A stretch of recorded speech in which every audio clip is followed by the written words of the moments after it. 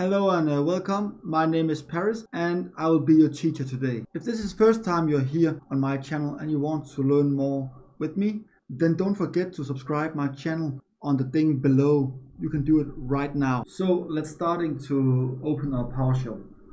You need to open up here and say PowerShell. And in here we want to go for the enter the P session. Enter PS session. And it's Active Directory 01 and we are in, and I want to go for the C drive. Inside here I want to see about the server having the feature Windows backup. So let's get Windows feature and see about it's installed, and it's already installed here on my server.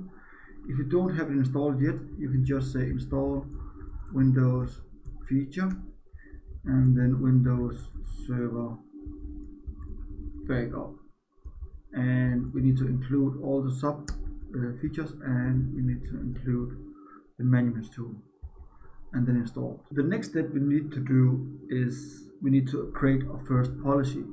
So how you do it is just say $policy is equal to new VB policy, and to confirm we have the policy you can type the variable again, and now you can see we have the policy. The next we want to do now will be to add the system state, change the system state here for true, and we can do it to type add VB system state policy and a policy here.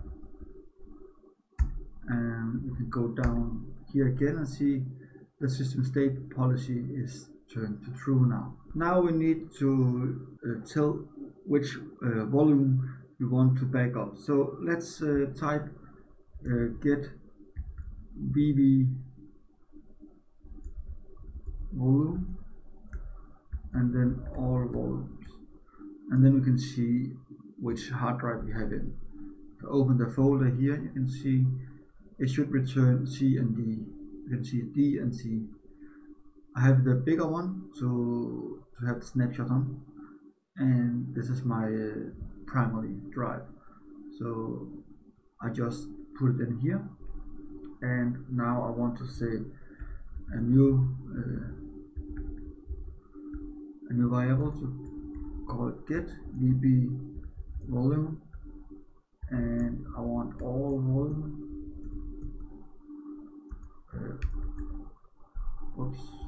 Where mount path is equal to C,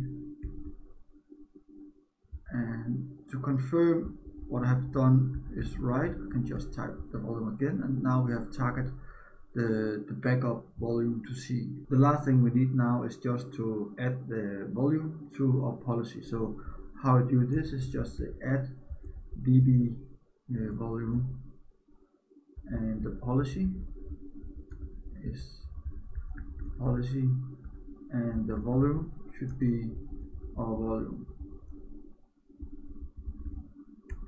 and then we should have the right volume if we do this, and you can see the volume to backup should be the C drive. The next thing we need to do now is target where we need to place the backup. In our case here, we want to back up the volume. The backup volume should be get VB volume, all volume, and it should be where mount path is equal to D, and we need to confirm this. So I say backup volume as the target is D, so that's perfect. Now I want to say backup target is equal to new EB backup target, and the volume for this should be our backup volume, and backup target it's here, so that's perfect. The last thing we need to do is add the backup target to the policy.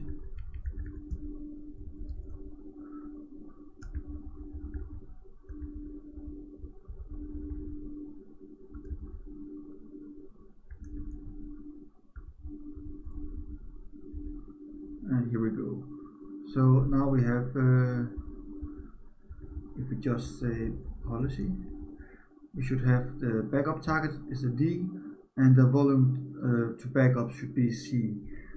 And the next thing we need to do will be set up a schedule, so we know when the schedule should run. You can set up the schedule just to type set VB schedule, and then the policy, and our policy. And then you need to say when the schedule should running. I would say 3 and 6 and 9 and 12. So I will take a frequency backup 3, 6 and 9 and 12 o'clock, and then I will edit. And I need to be, the policy should be here, and here is the schedule for backup. To be sure everything here is working well, then we need to set VB policy and policy and a policy. If you don't do this, it will not work, because that's what is confirmed the policy, so the system will be activated and be back up. So now it's working. So if I go in for a backup manager here, it should be displayed inside, and it's here, so that's perfect. If you need to start the backup the first time, you can just say start VB backup, and then the policy we have creating it, and then the policy here, and then we should starting it. You can, if I move my window a little bit here, it should coming up here.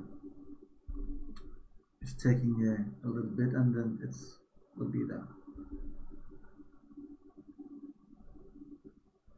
So here we go, back up and creating the shadow copy of the volume. It will continue and it will be finished.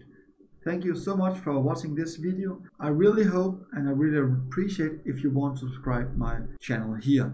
You can do it to put it on the link below, and I hope you want to see and learn more from me. Thank you so much, and remember to share this video with your friends. Thank you for your time. See you next time.